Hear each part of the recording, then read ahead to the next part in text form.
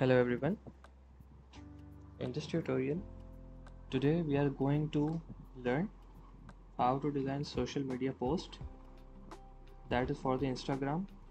So the dimension that we will be following is 1080 pixel by 1080 pixels. So first of all, we will be starting with the background. So I have picked the square tool from here, rectangle tool. You can use the shift key and drag so it will form a perfect square. So I have made the square. Now pick up the eyedropper tool and simply click on the selected color. So here is the background color. So press Ctrl C and then Ctrl F. So it has duplicate another layer over the object. So simply I have made another object above it, and now select direct selection tool, click on this anchor point and simply press delete. Okay, now select the above shape and change the opacity mode to let's say screen. Okay, and reduce down the opacity to 10. So we have just given a bit of reflection for the background. Okay, now I'm locking up the layers by with the shortcut of Ctrl 2. I have locked the background layers.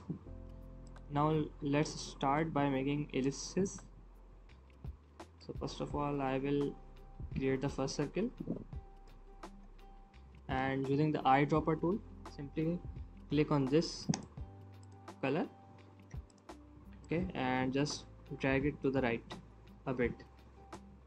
Again, press Ctrl C and Ctrl F. A duplicate object has been created above this circle, and just scale it up. Okay, and again by using direct selection tool, click on this anchor point and simply press delete.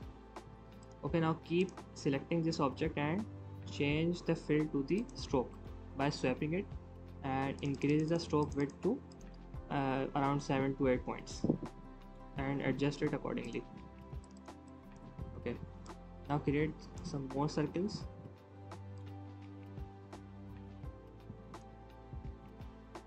Give it a fill. In the same way, create another and make it a fill of the same green color.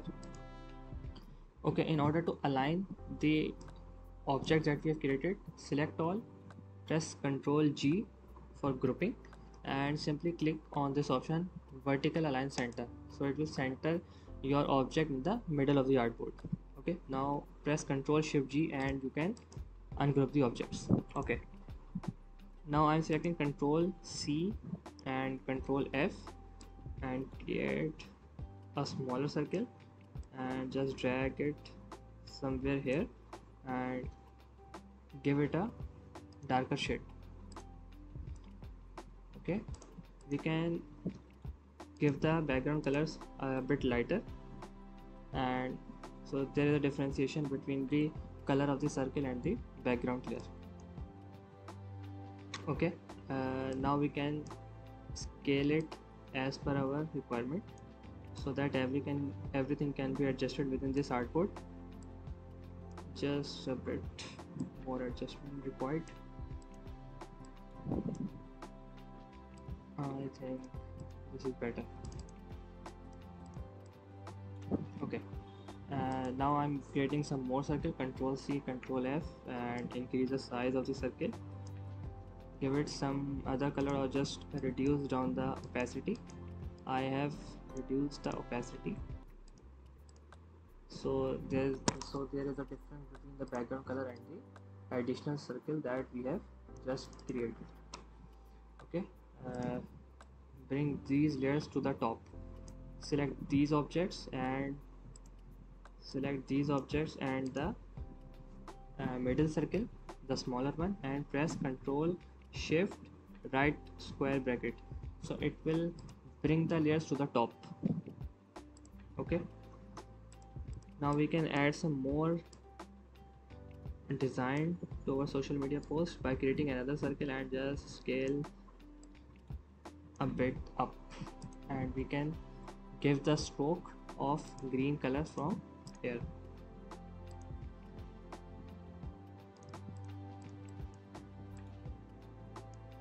Bring this layer to the top. Control Shift and right square bracket. Okay, let's add some few effect to this circle. What we can do, we can add some dash line stroking. Go to Window, Stroke, select dash line. Okay, we can adjust the stroke from here, the width of the stroke, weight of the stroke, and can also do adjustment of gaps and stroke according to our requirement. We can do like this. We can increase the spacing as well, like this. So we can do spacing and the weight of the stroke as per our requirements or whatever we like. Okay, now let's add some more circles at the corner, and select the object and select white color and remove the stroking. Okay, now press Alt and just drag the circle and press Ctrl D, so it will create another duplicate. And now press Ctrl G after selecting all the circles. Simply we can press Alt and can drag the circles at the bottom here, and just to make sure that our both circles have equal distance from the edge, we can select both objects and group them and simply click on vertical align center, so it will ensure that both the spacing from both the edges are equal, and we can adjust it here. Okay, now it's time to add some text.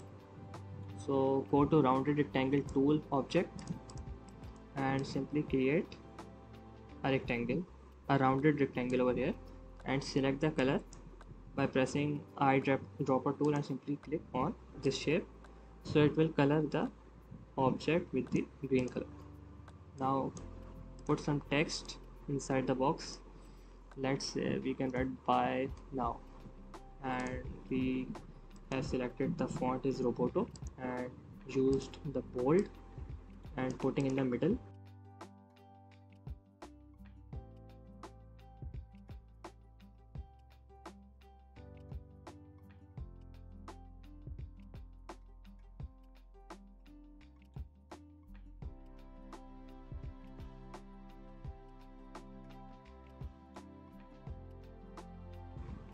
Make it left align and put the phone number over here, but we need to add some icons of call or something, so I have already placed in my artboard, and I have already told in my earlier videos how to create simple icons.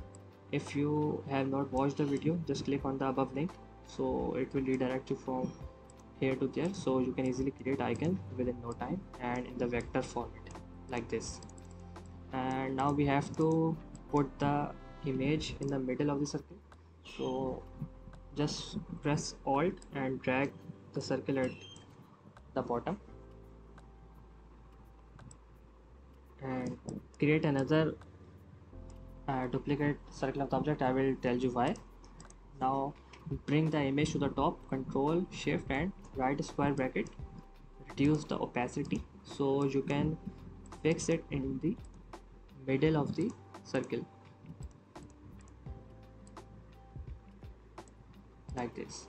Once you have made the adjustment, increase the opacity back, send the layer to back by pressing Control Shift and left square bracket, select both and right click and make clipping mask.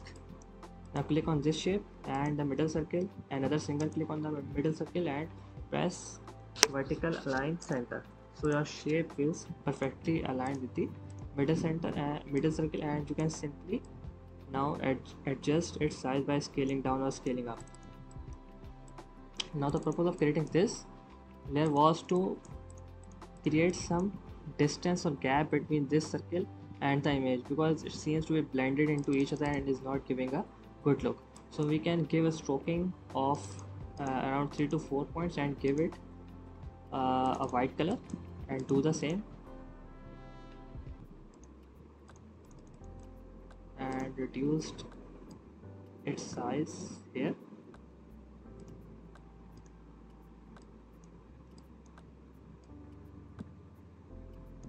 and you can increase the stroke width as well. So